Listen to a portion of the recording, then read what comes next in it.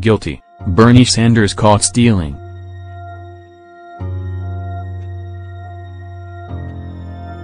Crazy Bernie Sanders threw the Democrat primaries without a fight because the DNC bought him a big house. He calls for ridiculous socialist policies while secretly living it up in luxury.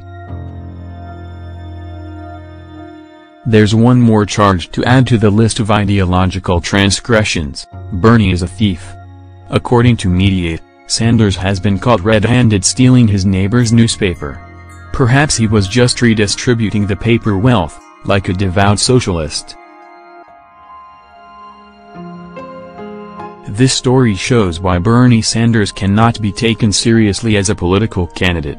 It seems his dedication to socialism is worse than we thought. He's even practicing it on a micro level with his neighbor's property. Bernie's neighbor is a longtime subscriber to the Washington Post. Since that's the favorite paper of leftists, it's no wonder Crazy Bernie was tempted to snag himself a copy. The neighbor called the WaPo to cancel his subscription, claiming that his copy of the Sunday paper hadn't arrived for a very long time. The company urged him not to cancel, promising to investigate the issue. Eventually, WaPo's customer service got back to the neighbor. They accused him of lying. Their delivery guy saw the man pick up the paper right as it was dropped off every Sunday. The neighbor insisted he never got it. The customer service rep said that the delivery man saw a balding elderly man with round glasses walk out to grab the Sunday paper. The neighbor said that it wasn't him. He's a man in his 50s with a full head of black hair. Instead, the description fit his neighbor Bernie Sanders. It looks like old Bernie was caught. Oh, Bernie. He has enough money to buy himself expensive houses but can't foot the bill for his own newspaper subscription.